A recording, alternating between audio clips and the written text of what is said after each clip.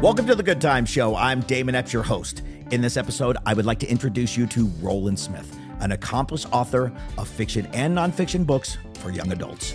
Prior to his career, he spent 20 years as a zookeeper and worked on wildlife conservation efforts after the Exxon Valdez oil spill. Today, we'll be discussing his latest novel, Switched, which explores the consequences of the world without power and the lengths people will go to survive. We'll also dive into how Roland Smith made his way to Bentonville, Arkansas, and what's next on the horizon. Get ready for an engaging conversation with one of America's most talented authors and my good friend, Roland Smith. Yeah, good. Sounds great? Yeah. Sounds great. I will nail that. It's The Switch, but that's okay. The Switched. The Switch. The Switch. Not the. Well, Roland, I can script everything, so Yeah, I know you can. I'm It's not just really great. here to really Be accurate. be accurate. Absolutely. You are And accurate. I won't be accurate either in honor of. Oh, I appreciate Yeah, that. I'm just going to be myself. That's really kind of nice. semi-okay and sometimes, not so good. Should we dive into your latest novel or However dive in? you want to do this thing. I know. Why am I? We can talk about Bentonville. We can talk about Blake Street. We can talk about anything you like. I'm just here having a nice conversation with my friend Damon. I know. Okay, let's dive in. When did wow. Evidently, you look really pretty today because I'm stumbling over my words. Go. It really is. When did you decide that you wanted to be an author? I mean, I really started trying to write books when I was like 17 and 18, but I wanted to be a writer when I was a kid. And I loved books before I knew how to read. My parents were big readers and they had books on the shelf and I'd pull them down and wonder what those marks were in the book. I just liked them a lot. And I don't remember Just the look of them? Just the look at them and the feel of them and the smell of them. Now Kindles don't smell so much. They don't. But so I kind of fell in love with the idea of being an author at a really, really young age. My parents probably didn't have much money when I turned 5 years old. I wanted a bicycle for Christmas. Mm-hmm. And I went down Christmas morning hoping there was a bicycle there. And my parents had an old typewriter there, which my dad probably found in the junk heap and cleaned it up and gave it to me. And I kind of burst into tears because I didn't know what the heck it was. Oh, you were pissed. Yeah, I was kind of upset about it. And they carried it to my room, and I kind of fell in love with that thing. And was it like the old? It was an old Underwood. I know you're not. Was it like it had to be. Yeah, manual. What am I talking about? Of course, a manual typewriter. This was in the 50s. I was about to say I had manual typewriters in school. Yeah, and I love that thing. I taught myself how to type by. And this is when I was like 6 or 7. I covered the keys with electrical tape, so you couldn't see what letter was what. And I taught myself how to type. And when I got to where we got type, we used to teach typing in school. I typed faster than the teacher, and I didn't have to take that class. And so and I still love. How old were you typewriters. when this was going on? 13. Okay, years so old. you're at 12 or 13. You were typing faster. Back then, you used to have typing courses, and you would go to even public schools, and they'd go in there and test you to see if you actually knew how to type. And nobody did, but I did because I was an early geek, I guess. OG. So I was really interested in writing, and was a good reader, fortunately for me. And I don't remember who taught me to read, actually. I don't remember. I don't have a memory of that in school, but someone obviously did. And I'd read books, and I'd think, God, I'd like to be able to make somebody feel the way I feel when I read this book. And now, when I write a book, I actually try to create readers. What does that mean? Create readers? Well, I mean, some people are what they call reluctant readers if they don't have some kind of mechanical problem. Mm-hmm. You know what I mean? I mean, it just doesn't quite do it for them. And for me, I try to write books that will get them to read another book, meaning the book moves along fast enough, they're engaged enough where they will go, man, I like this. I'd like to read another book that I like. Does that make sense? Mm-hmm. And so when I write a book, I try to create readers because I'm a guy that was really created by being a reader. I mean, everything I know has come from books. I mean, I've read 2 or 3 books a week for 60 years. So I've read a lot of books and just kind of what I would love to make a living reading books, but I mean, basically what I do is I write every day and have for years.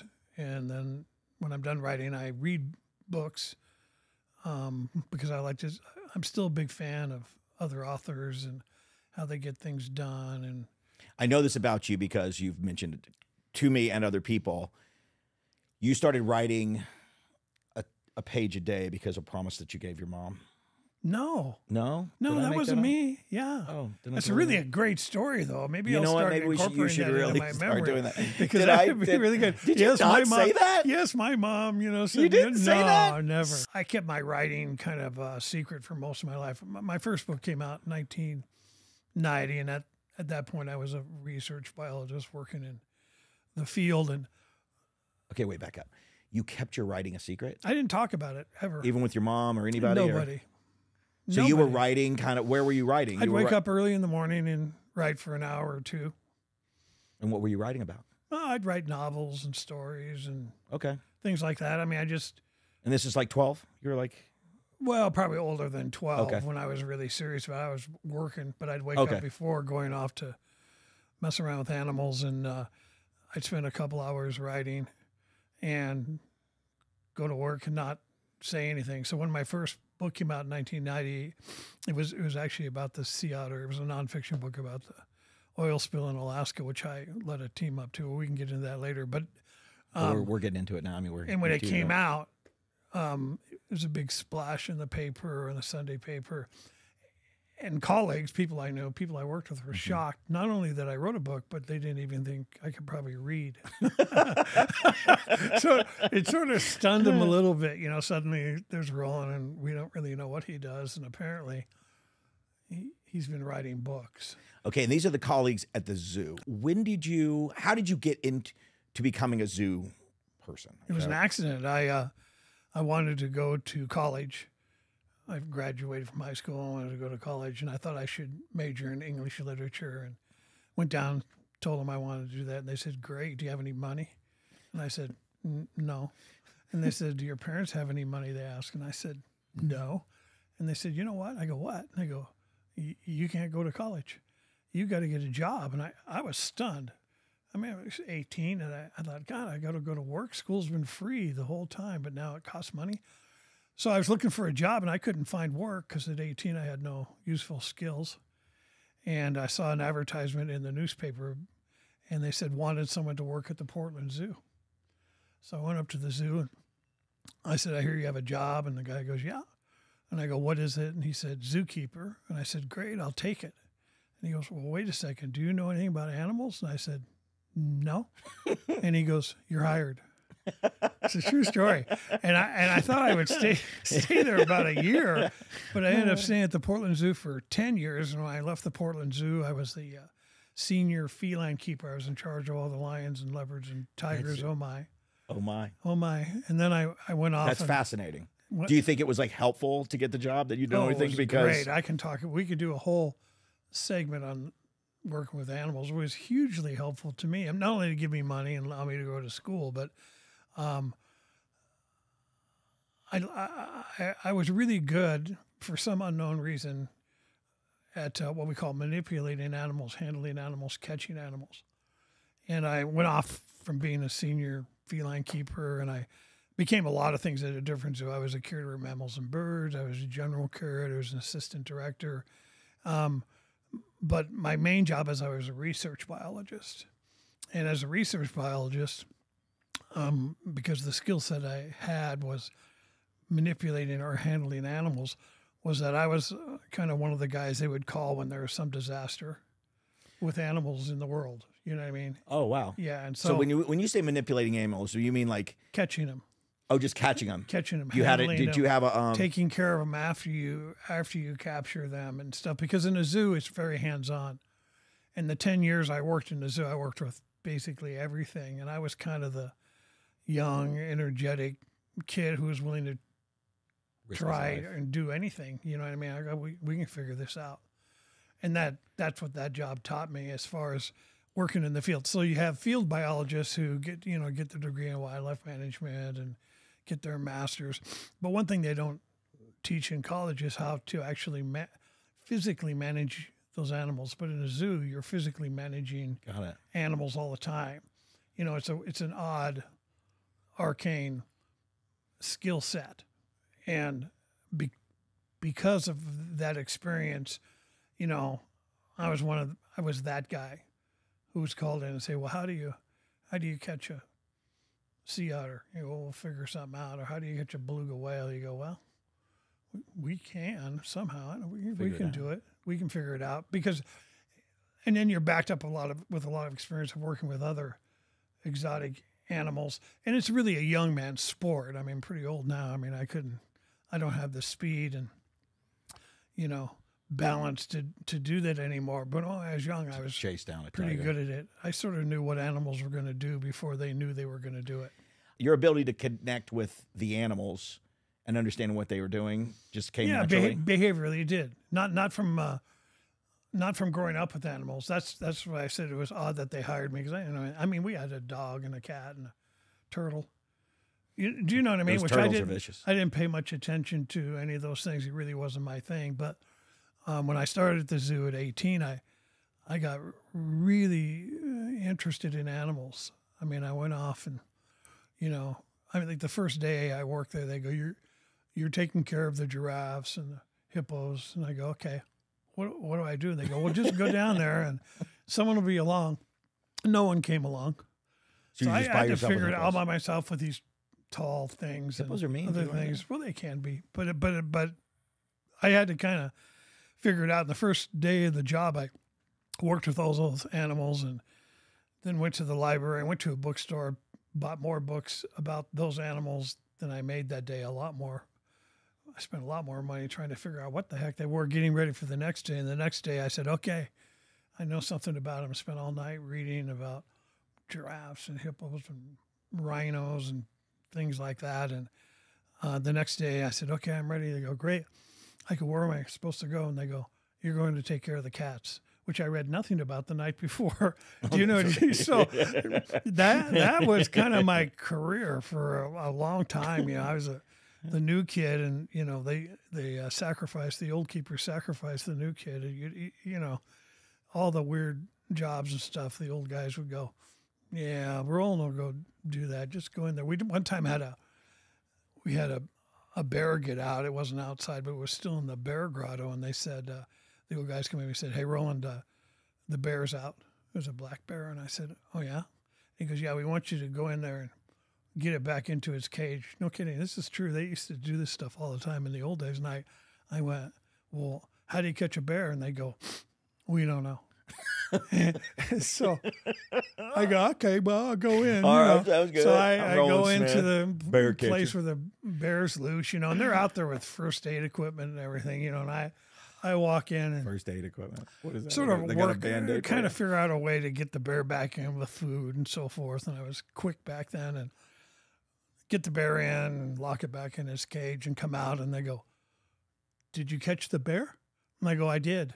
And they say, how'd you do it? I go, I don't know, and walk off. So two could play that game, and that was kind of the sort of the big joke when I was a zookeeper. I was always the kid who got kind of picked to do these things that, you know, I mean, nobody wanted to mess with it, and nobody wanted to do it. Nobody really knew exactly what they were going to do, and so they would send me in to do things. And then this knack of like being a zookeeper and being the guy, it propels you into a crazy couple of directions. One, I know about the wolf.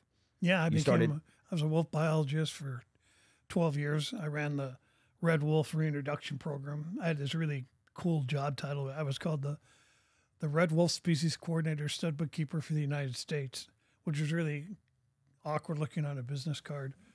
But so I worked for the zoo, but I also worked with the Fish and Wildlife Service, and we were the first people to release wolves back into the wild.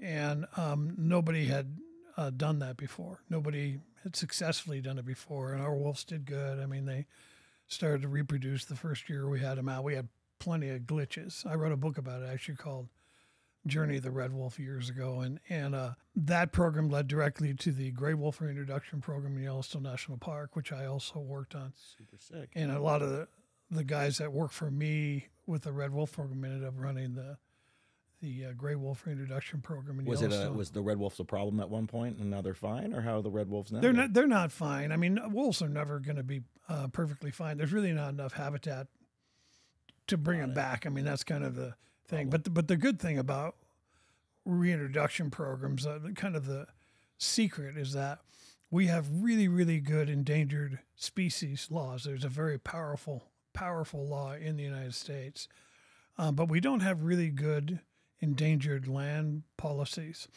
But when you take an endangered species and you put it onto land, like whether it's Yellowstone or some of the places we release red wolves, because there's an endangered species there, the land is managed differently.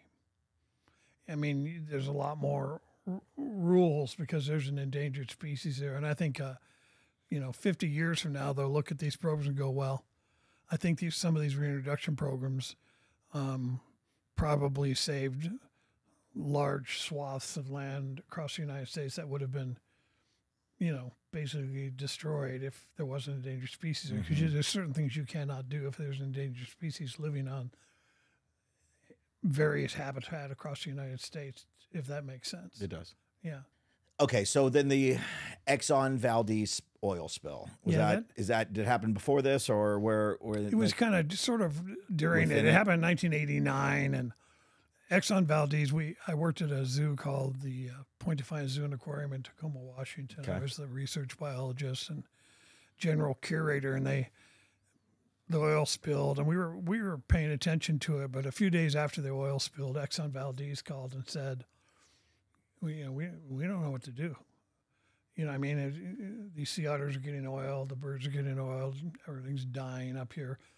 Is there a way that you could lead a team of biologists up to Alaska and help catch these sea otters and help us put together a plan for rescuing them, cleaning them up and eventually let them go? And said, okay, I can do that. So I put together a team and we flew up to Alaska, and it was really interesting. I think what Exxon did and is they said, okay, we're going to spend $1 billion on this, on the cleanup. Wow. And so when I landed, I mean, everybody was very friendly in Valdez, Alaska, and they were saying, were you angry about the spill? For me, I don't know if I was angry. I mean, we can get into that later. I mean, okay. We don't use double-sided hulls because it's too expensive to retrofit these tankers. And I'm not sure that the captain was, he got blamed and in big trouble for running it up on the Bly Reef, but he actually stopped a lot of oil from spilling by running it up further on Bly Reef, so it didn't 50 million gallons spilled, but it could have been far worse had he not had the sense to actually sort of on the surface make it worse, which he did. I mean, he ran it up onto the reef so it didn't rupture more tanks. He didn't try to take it off and tear tanks out. So, I mean, his name was Hazelwood, and so I think he was really, everybody has to be, we always need a scapegoat, and someone has to be vilified, and he was, and, and was he drunk? And pointed, yeah, probably, but so's every tanker guy up, seaman up there. Everybody is. Everybody. I mean, there's a bar. Yourself, there's a bar every. That's how 20, you get there. There's a bar, every 20 feet. But anyway, I mean, that's all in the book, and But the thing that was interesting is that when I landed, I had my team, and we flew up there, and we brought a bunch of equipment with us because they didn't have anything in Valdez, Alaska at that point. We got off the plane, and there's locals there waiting for us. They go, you can stay at my house for free, and here's this car if you need a car, here's a free car. And you drive to the school where the gymnasium where they had the sea otters they had first captured. And there's people parking cars and stuff and being really friendly. Well, it turns out that Exxon went in and basically paid everybody. I mean, so they were paying the people so you could stay at their house. If you took their car, Exxon would pay them a certain amount of money for that. The guy in the parking lot parking the car was paid, $40 an hour. So everybody was being paid. And I think that to some degree their strategy was that if we can prove, we're going to get sued, obviously. But if we can prove they made more money on this spill than they ever made before, it'll go better for us. You know, I have no evidence of that, but I think that's what they were doing. It was interesting. The boats we went out on, you know, with the nice captains and stuff, they, you know, they get 5,000 a day. You know, for us to be on their boats as we're out there trying to catch sea otters. So that part to me was interesting, aside from catching the animals. And it was very hard. I mean, you know, Animals are dying. yeah, you're in Prince William Sound and the weather's really rough and there's oil, and we wrecked many Zodiacs on the rocks, and we got dumped into the water several times and with oil on us. And, you know, it was hard. I mean, it was a hard thing, and finally sort of figured out how to catch the sea otters, you know, the best way to wash them and other things. On the bright side is we learned a great deal about sea otters. You know, no one knew much about. We had them at our zoo, you know, but we didn't touch them. We didn't know how to immobilize them. We didn't know how to, you know, really do anything with them except feed them and keep them alive. They're cute little animals. They're very cute. Well, they're big. They're a lot bigger than you think. They're like 90 pounds, and they're good size, and they have really big teeth. And so you had to figure a way to handle them and how to get them. You know, they would lick the oil off their fur and swallow it, and it's toxic. So you had to get the oil off their fur, of course, but you also had to clean the oil out of their stomach so they didn't die. And we figured out ways of doing that, and you know what I mean. And the baby sea otters came in, and how do you raise a baby sea otter? You know, we don't know. We know now. We know now. And so this is like the first time really people had started with a big one. I mean, a few people have found a few things and they died. They have really weird metabolism. Sea otters do. They get too cold or they get too hot, and then they die either way. So they have to be just right, and huge debates. I remember going to a meeting up there, and I think there were 27 veterinarians from around the world there debating how to immobilize a sea otter. And did we lose some? Yeah, but not as many as you'd think. You know, really? What I mean? Yeah, we captured maybe overall, not just me, but the other crews up there, maybe 400 sea otters. Wow! And we were able to release most of those. Some of them had to go into captivity because they were like the pups, the young ones. You know, they were, you know, they got sick. You can't let them go again and have them survive. And we did release a few pups, but a lot of those made it into captivity. And, you know, is that a good thing? Well, it's okay. I mean, it's okay. The point is Exxon, you know, ended up footing the bill for all that stuff. And we spent like $40,000 on every sea otter we saved.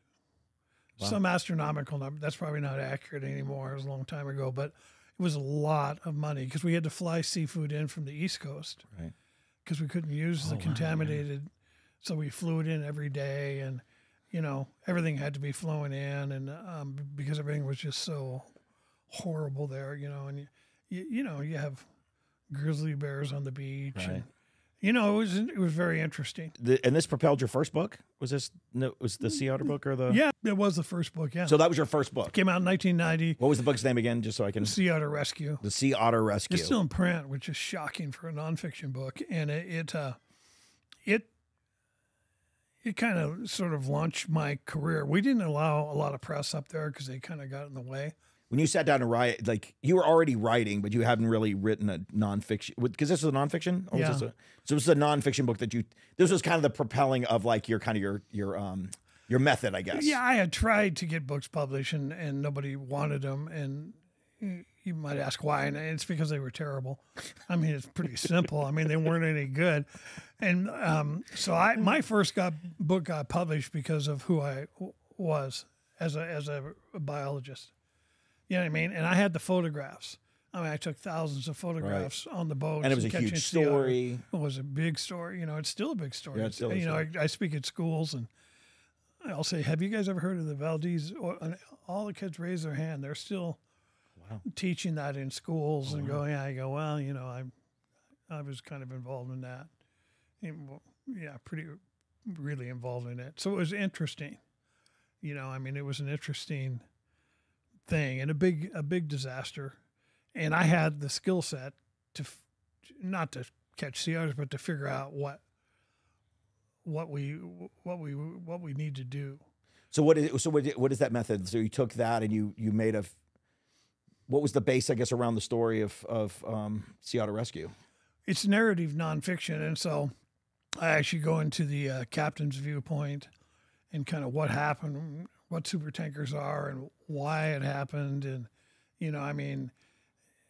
which there was a great deal of information about because the press really analyzes what the heck happened up here, what made this happen, and so I kind of start from the very beginning when they go up on Bly Reef and what they were doing and why they ended up on top there, and then what do you do about the sea otters and sea otter metabolism and why oil and sea otters don't mix and what that oil does to their food base, because the oil eventually sinks and it kills all the clams and crabs and stuff. So they have no food. They can't dive down and get their food. They can only dive down in pretty shallow water. You know what I mean? And they're not like a whale or a dolphin. They can't avoid oil because they have to stay pretty close to shore. And this oil comes in and it always goes to shore. And the big problem up there is that the oil sort of stays on top of the surface because the water is cold. And then what it would do is it'd go into a bay where there are sea otters. Then the wind would change and it would come out and it would go to the next bay over.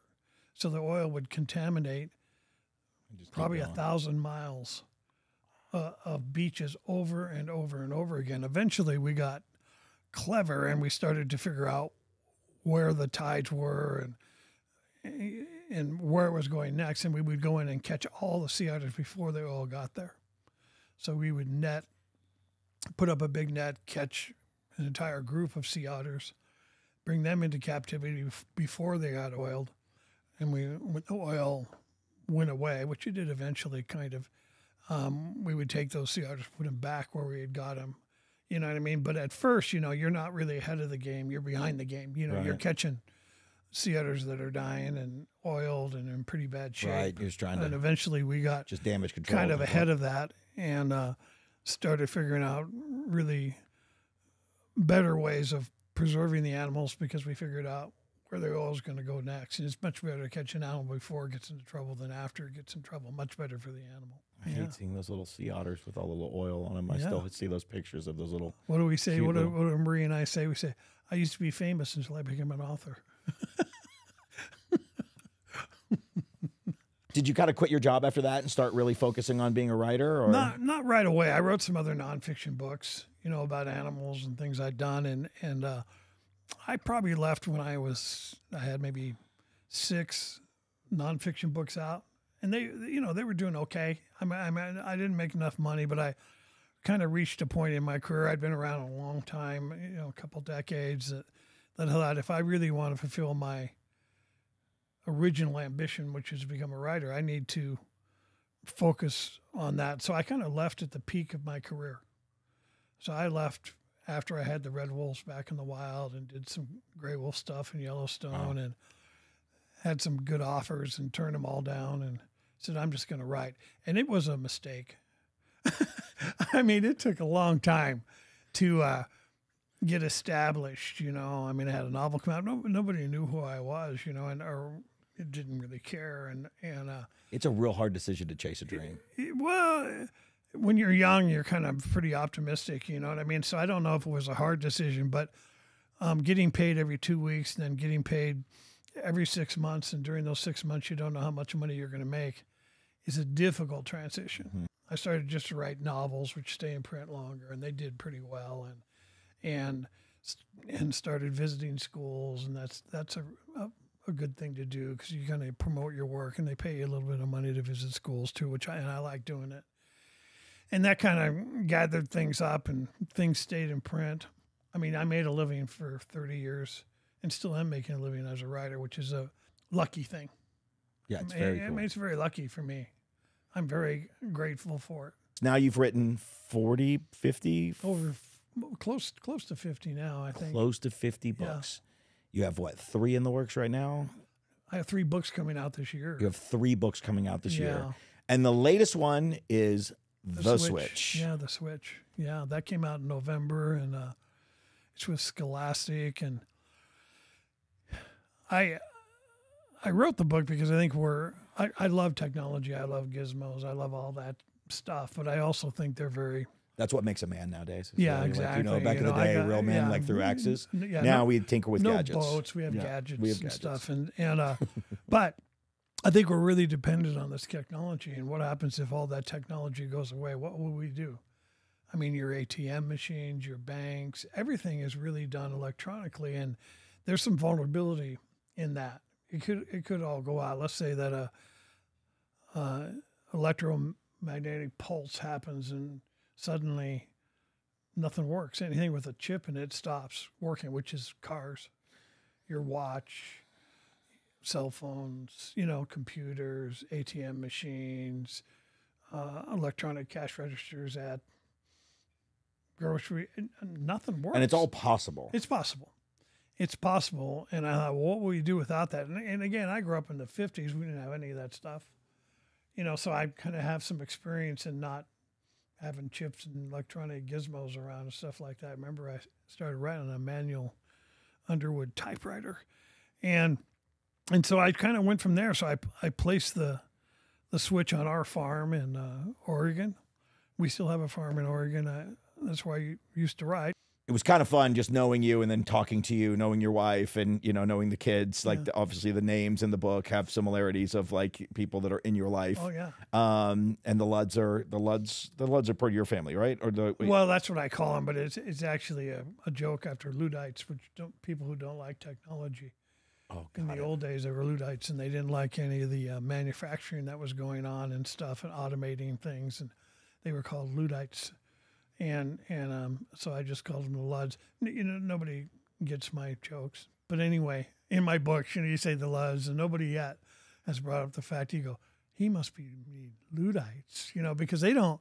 So they're kind of prepared so a little Luddites bit. Don't like technology. Well, back, it happened in like the 1800s in England, but where they didn't like the manufacturing going to machines, you know what I mean? It wasn't computers back there. It was basically machines in like the textile industries and stuff like that. They didn't like that because it took jobs away.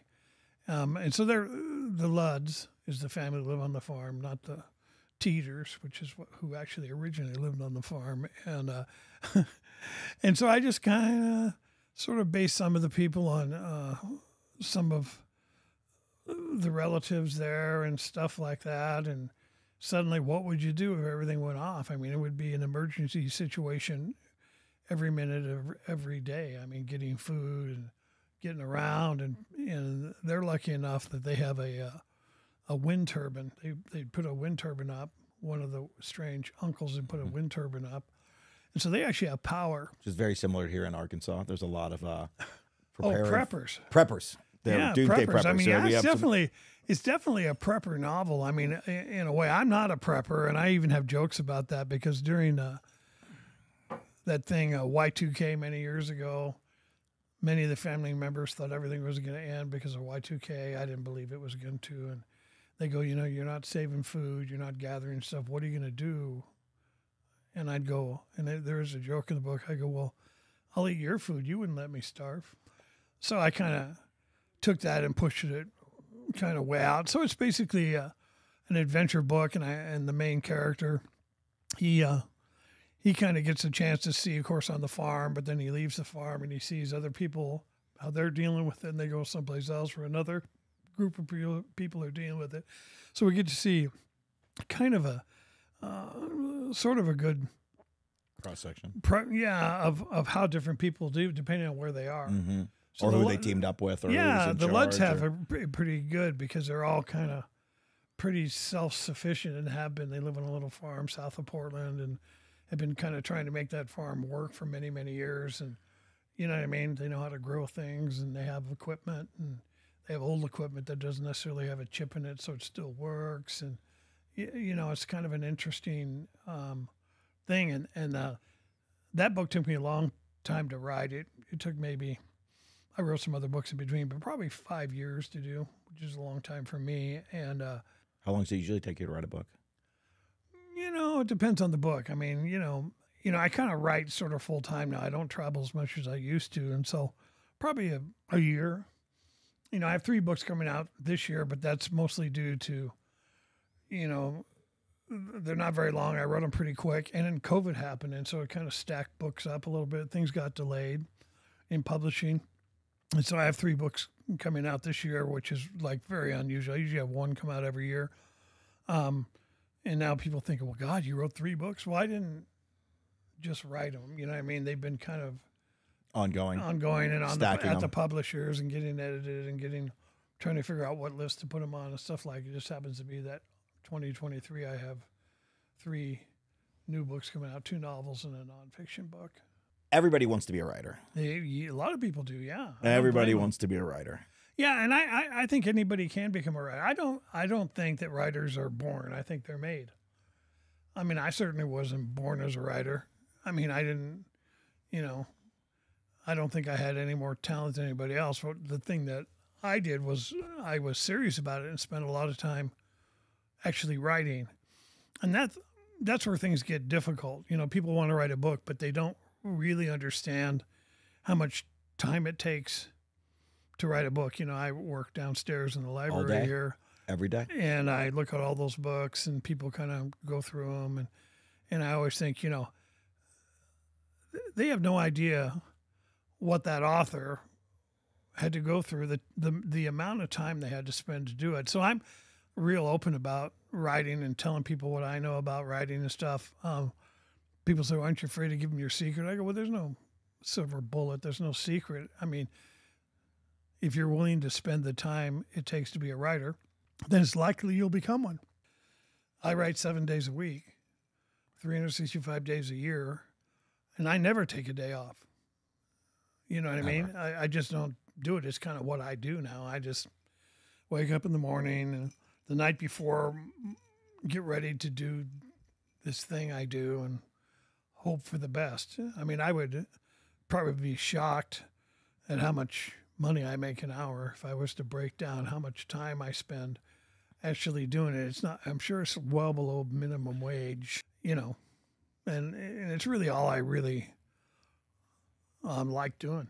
I mean, I like writing books. I like figuring out the problems. It's similar to the animal business. You show up at the zoo or in the field and basically you solve problems. And when you're writing a book, it's the same thing. You solve a problem, and you're not And as men, we like to fix things. We like to fix them. Yeah, we just like to fix things, and it gets, frustrating, but that's part of being a writer. And, kids say, well, do you believe in writer's block? And, I go, well, kind of. I get blocked. And they go, well, what do you do? And I go, well, you need to understand, I get blocked every day, several times a day.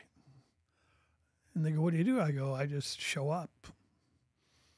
And I just work on it until somehow it fixes itself. Sometimes that takes a really, really long time. What is your definition of writer's block? I don't know if I believe in it. Let's say you go to a doctor and you go, man, I'm sick, doc. And the doctor looks at you and goes, I'm sorry, I have medical block. I can't help you. Or you take your car to a mechanic and he goes, I can't help you. I have engine block. No pun intended. Well, kind of. I can't help you. I'm just not into it today. Yeah, a buddy of mine told me one time, and it kind of helped me because, working in the creative business and trying to figure out what you're going to do next, or, you develop a TV show for a year. I have this cartel show that I worked tirelessly on. Mm-hmm. It didn't sell. Somebody's actually interested in it again. I'm super excited about it. But I was living and breathing cartel information all day long, and but when you get off of that, that was my world. It was it's like, I'm Damon Epps. I've never done law enforcement. Yeah. I know it's shocking. But that was kind of what I did. So when you get off of that, your brain has to kind of settle, regroup, and all of that. And I used to get really down, and I would be kind of and I'd be like, man, I feel like I'm getting depressed or whatever, and I can't think of anything. I'm just not creative right now. Mm. And I'd always be down on myself, and I'd really beat myself up. My buddy said something really smart. He said, during the time when you're not thinking of anything, he goes, that actually is part of the creative process. Absolutely. And a lot of people think of it as a negative thing where they're like, oh, you're having writer's block, or it's negative. But he goes, you shouldn't look at it like that. He goes, it's just part of the process. It's not like there's a block and all of a sudden this is good and this is bad. He goes, your brain is looking for the thing that it finds interest in. And when it locks into something, because otherwise you're just going to work on a bunch of crap that you really don't care about. Yeah. But the minute you find a story or something that you think, then you lock in on it, then your brain starts to develop, and then all of a sudden, next thing you know, you're in the process again, and you're excited. Yeah, and you developing said, the show. You said the magic word several times, and that is that, you know, writing isn't an act, it's a process. And that's I think that's true for all arts, whether you're making films, reality TV, whatever you're doing, painting, it's a process. It's not an act. And I think a lot of people that want to write books sort of think it's an act. You know, they get this thing and they'll type it out and it'll be great and they'll get rich and everybody will love them. But that's really not how it works. It's a process. You sit down. If I finish a book on Monday, say I send one off to the publisher, finally done. You know, I think it's done. And the next day, I start working on another book. And the interesting thing about it is, it's as if I've never written a book before. You know what I mean? Right. It's still a fresh process. I have no idea what I'm doing, even though I've written many, many books. You know what I mean? The fact that I've written those books really has nothing to do with the new book that I'm working on. It's a different thing for me. And I think that that's one of the things that makes me as a writer show up every day, because I don't know what's going to happen. You know, I never thought about, like, if we lost electricity, planes would also just fall. You know, if you lost the chips, yeah. Yeah, like if you lost the electronics, they would fall. I mean, they would stop working and they'd be up in the air wherever they were, and they would have to land or crash. Yeah, and I'm assuming that's or what both. I guess that was the process of, like, what would happen. What would happen? There's no radar. Nothing works at airports. There's no air traffic control there. I mean, there's nothing there. You know, things don't work. I mean, now because we use chips and everything, radios, everything. I mean, it's basically in your car. It's in my car, and unless you have really old cars, they don't have chips. And in the book, we have some cars that are old enough that they didn't get affected. Kind of lucky for those people. The old clunkers, really old, by the way. Kids are going, how old? They're old, without electronics in them. We've been using that for decades now in cars. But and how do you manufacture new things, because the manufacturing doesn't really work anymore? I was working on the Switch during COVID, and that probably helped. It did help a little bit, because the social part of it is super interesting, right? But people got really angry toward other people. People kind of got lost, and then they grouped up with people, and they like the gangs. And like, did you take? I guess you took a lot of that. I took a lot of that because, I mean, think about it, everybody's basically unemployed. And then in Portland, where I was when COVID hit, you know, I mean, there were a bunch of riots. And Portland got crazy. It was a big deal. And kind of like with the Sea Otters, we got better at taking care of people with COVID come in that were injured, and we were able to kind of save some of those, and that helped the other ones because we got more experience in how to do it. Does that make sense? Yeah. I mean, no, it does. I mean, it's interesting, you know. Well, I think we'll be better at world disaster now. Are you from Oregon? Yeah, I was born and raised in Oregon. What part of Oregon? Yeah, Portland. Oh, you were born and raised in Portland? Yeah. And Marina had a small farm, family farm, we just talked about in the Switch, just south of Portland, maybe 15-minute drive from downtown. So we had some acreage, and the way I ended up here is Marie said, well, I'm going to fly to Bentonville and I'm going to buy a house. That's what she told me. And I was working on a book, and I said, okay. Because I thought that was funny, because I didn't even ask her what it was. I went, okay. And then she wrote back and said, well, are you kind of curious about it? And I said, downtown? She goes, yeah. I went, okay. You know, I need to change. I'd been working at the farm for 30 years in a very small little office, pretty isolated. And I thought it'd be really fun to live in a little downtown area and walk to my office. I wanted to be like Atticus Finch in To Kill a Mockingbird. I wanted to walk downtown and go to my little office and work on my books and walk home. That was kind of the image I had in my head. No office came to the surface. I mean, you know, a few people say, yeah, we can get you, you know, but it never really happened. And I came to Blake one day with my son-in-law. And when Roland's talking about Blake, we are members of Blake Street House. That's where Blake Street House, and it's a social club. We talk about it all the time here. We are in the Sound Lounge. Yeah. And there's a little library where it's Yeah. the only place that you're supposed to have to be able to work on your computers Yeah. and all of that kind of stuff. And talk And that's and how we whatever. met. So just to And that's let how everyone we, know. that is how we met down there. And I like the fact that I'm working, for people listening, I mean, I'm sitting there and I order breakfast. It's almost like assisted living in a way. It's kind of weird. And I thought when I came to Bentonville, I'd be a big fish in a little pond. Well, it turns out that there are schools of big There's fish. a lot of big fish. There are I mean, schools of big that's fish. literally the whole reason why I'm doing this is Entrepreneurs because and people doing really changing the cool world. things, There's changing literally things. people changing the world And here. it in shocks this me. tiny and Yeah. lots of money, lots of Yeah. big, great money. Doing big things. And this town is an amazing place. See, everybody I know is from out of town. Right. Kind of, they come in, I'm going to Bentonville, and then they're here for a day and go, Wow. I'm moving to Bentonville. I mean, seriously, I mean, Every day. I mean, me. yeah, And you. happens all the time. I mean, people have really low expectations. And this is a interesting town. This is a town where when you're walking around town and people are smiling, but they're not smiling because you said hello. They have big smiles on their face when they're walking down the street. Yeah. That doesn't happen in big cities. It doesn't I- happen. All the friends that I have at this place and all the people that I meet, it's all genuine. Like Yeah. everybody here truly wants to help. I mean, I sit down and I think I'm a likable fellow. Yeah, you are. So You're okay. I'm all right. Okay is all my parents ever wanted. They were like, if you can just make it, you're going to be all right. Team up with a guy named Roland. He'll teach you how to read. But I've been amazed. How many people have just sat down, had a conversation with. They were like, what do you do? And I was like, well, this is what I do, and these are my interests, and I don't know where I want my life to be. I don't know where my future is. And they were like, oh, I want to introduce you to all these people. Yeah. And they legitimately just go out of their way to connect me with some of these incredibly powerful, smart, driven, cool, and just cool people too. With nothing for With their nothing. own benefit. With nothing. With not benefiting themselves in any way. I mean, it's a really It's a special place. special place. Yeah, absolutely. I mean, it's just a different place. Everybody's really nice to everybody, and I think that some of that is because you have no idea who you're talking to.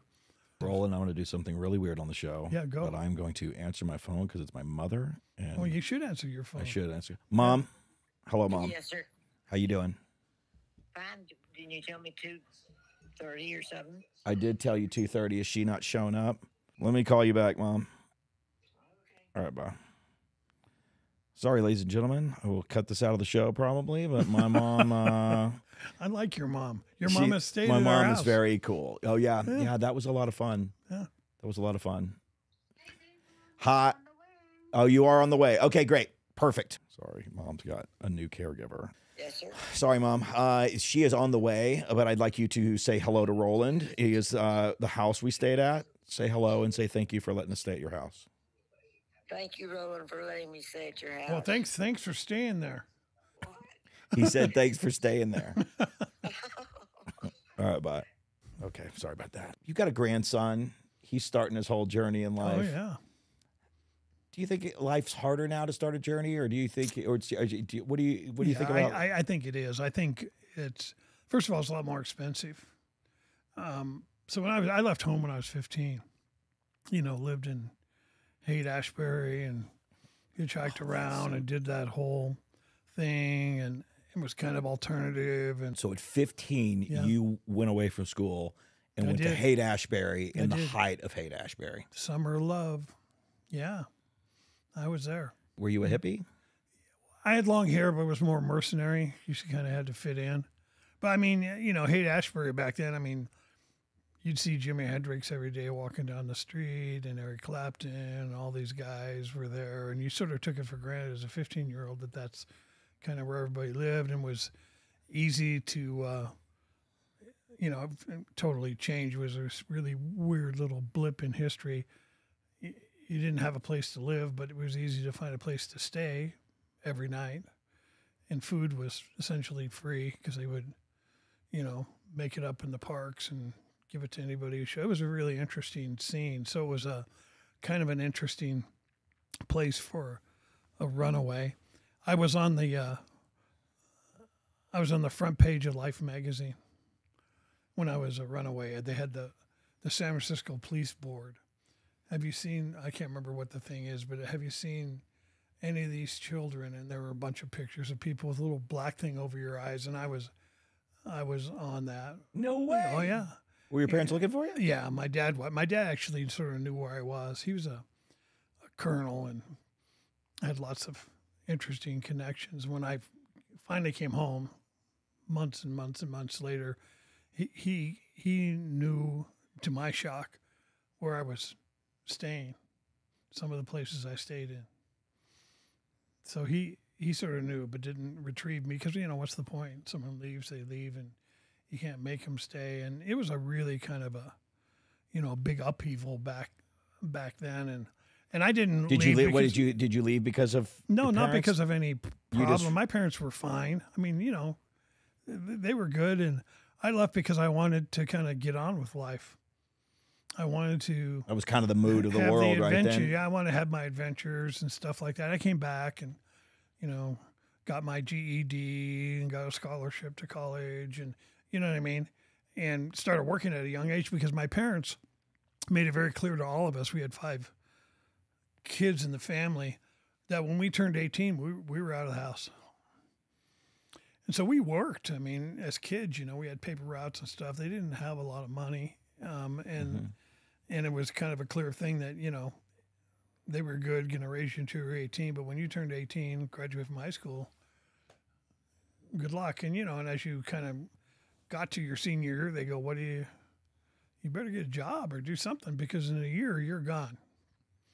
You know what I mean? And I just left when I was 15 and it was kind of convenient because of that sort of alternative lifestyle. You could hitchhike down to San Francisco from Portland, and you could live on the street, and people would, take you in and let you crash places. Yeah, it was relatively safe. I had a few problems, but nothing serious. And so, I'm not sure where this is going, but I mean, that was kind of my background. I always had to make a living. And then when I went to Europe when I was 17, turned 18 in Europe, came back home in 18, I'd finished my midlife crisis and I went to work and started working at the zoo. You know what I mean? I mean, that's really kind of what happened to me. It's sort of interesting. And for you kids listening, that's not going to happen to you.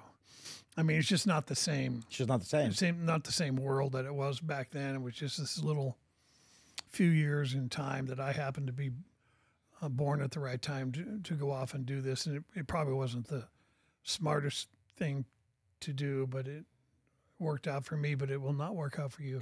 Okay, so you wrote The Switch. Do you have any glimpses of what's your next? Yeah, I have a new series called The Wilds, which has to do with these 2 kids whose parents are famous conservationists, and they spend half their time at their kind of wildlife conservation place in Texas, south of Dallas, not too far. Okay. And the other half of the time they spend out in the field all over the world working with their parents.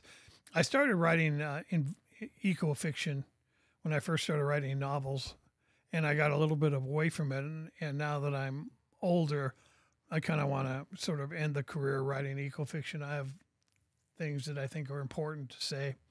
And 2 of those books are done. The first one's called The Amazon. The second one's called The Vaquita. And the vaquita is the smallest marine mammal or porpoise in the world. And it's found just in the Sea of Cortez, and there's only 10 of them left. What animal is it? It's called the vaquita.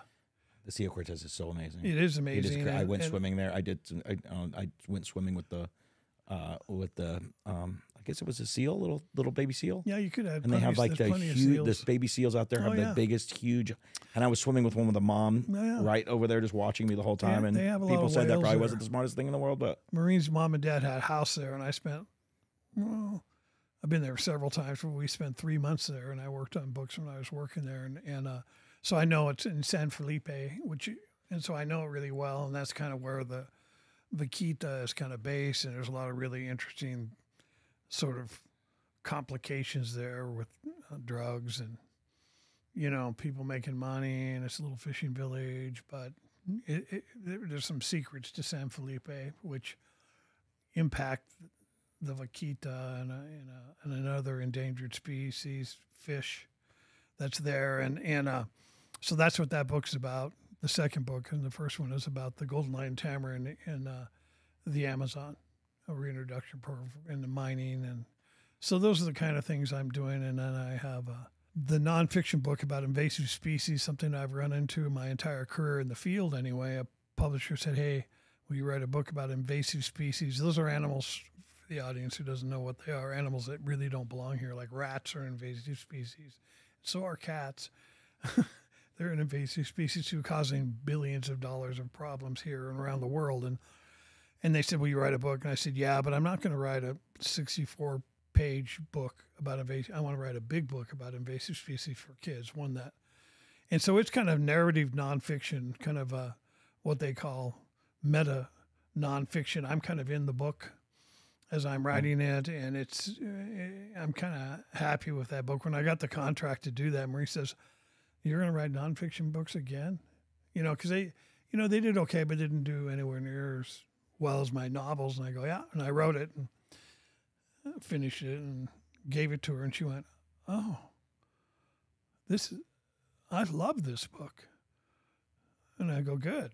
Me too. It's not a typical book. The nonfiction book in schools and library, the science books, they're used once a year when the kids have to write a science paper, and they pull them out and they're kind of bitter about it and stuff like this. And so I wrote a book that I hope they start reading and go, well, this is pretty entertaining. Do you just feel like you want to speak to kids, or is that like? No, originally not really. I mean, I have to be honest. I wrote several adult books that didn't get published. I don't think we mentioned this, and because they weren't very good.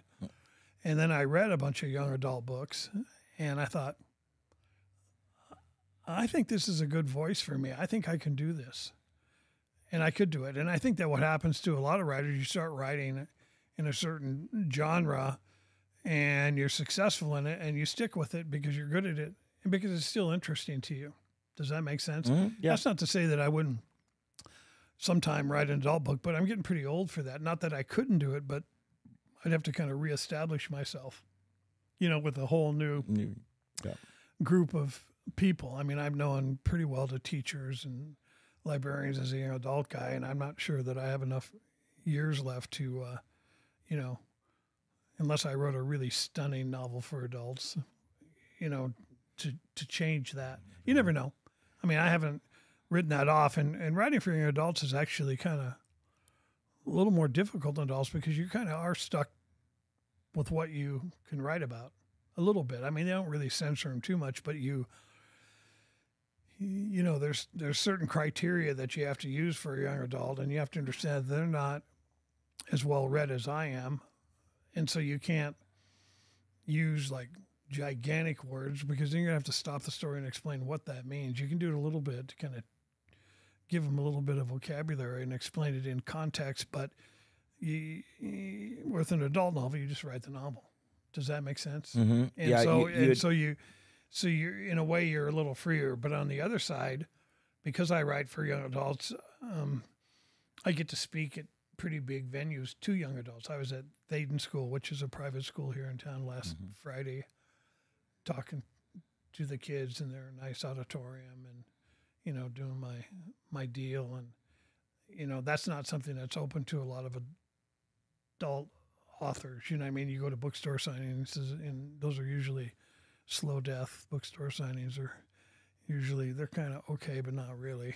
And you go to a school and, before you go to the school, they buy everybody a copy of your book, so you sell a couple hundred of them there, and then they read it and like it, and then you get to talk. It's kind of like coming in and you're a writer, but you're kind of treated like a rock star a little bit, which is kind of a fun. Yeah, it's great fun. It's real fun. You have told me before that, like, speaking of like the way you have to write, the obstacles that are getting the way of the kids, like people can't, like you can't have your parents solve the problem. Yeah. So the parents, you have to get rid of the parents. I get accused of getting rid of parents, and I do it all different ways. They're too sick, they're busy, they're dead. I mean, because the kids have to figure out their own problems, right? Because your main character is on its journey, and so you have to take. They need to resolve the problem. You know what I mean? So that is one of the criteria of writing an adult novel, is that the parents can't be, because the book would be 2 pages long.